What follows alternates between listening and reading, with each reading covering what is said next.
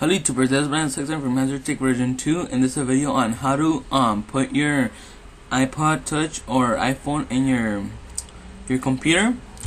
So first, okay, my desktop changed. Okay, first go in your internet browser, go to this Google and put real VNC, search it. Okay, click the first one. Okay, click the download here, and this one is free. They don't give you like time to put the keychain on these two. For example, if this one is downloaded and try, it's gonna expire like in 30 days. So so you could just download this one, or if you want 30 days. Okay, once you download it, go where you saved it at, run it, and install it to your computer, and open it right here. Go where you put it at. For example, I just put it at right here, real VNC. Expand it and click on VNC viewer right here.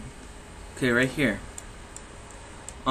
Just put the IP address from your iPod Touch or iPhone.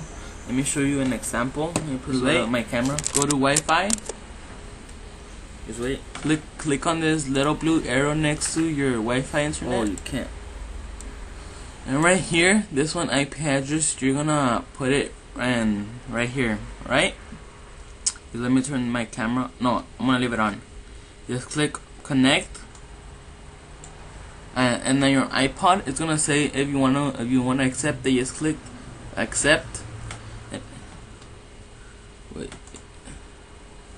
Wait, something happened. Accept. Okay. Wait, let me pause it. Alright, so once you accept it, this is gonna come up, and here's your IP address and everything like that. So that's how you connect your iPod to here. Oh, also, if you click this little arrow, like right here in the middle, I will just freeze and exit. Watch. No, wait. There, it freezed. You can't get it no more. So it's gonna say it's gonna be on recovery mode, and you need to restart it.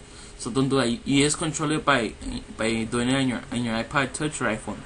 So thanks for watching. Please rate, comment, and subscribe. Bye.